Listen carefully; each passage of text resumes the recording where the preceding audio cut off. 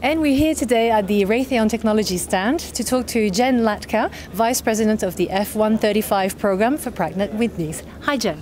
Hi, good to be here. Good to be here as well. How are you? I'm doing well, thank you. So how's the show been so far? Exciting. Wonderful to see our customers in person in the 3D. So we're here in front of the F135 engine, and of course the F-35 has been the talk of the town, is one of the stars of the show, and there's been a lot written and talked about on the F-35 and the engine as well. So could you tell us a bit more about, what's going on with the program, any upgrades on the power module? The program is going very well. First thing I always like to talk about when we talk F135 is readiness and availability.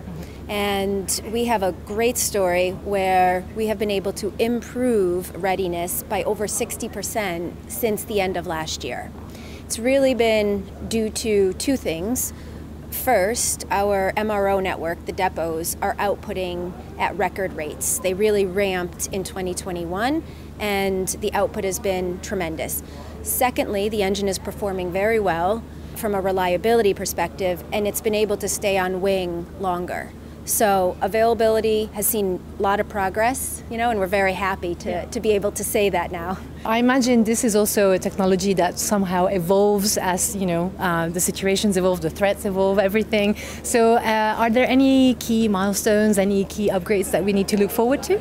Pratt Whitney is excited to offer a core upgrade to the engine that will meet all the future requirements and enable those warfighter capabilities. So before I let you go back to the show, is there anything that you're excited about, that you're looking forward to here in Farnborough this year? I'm looking forward to my F-35 flyby.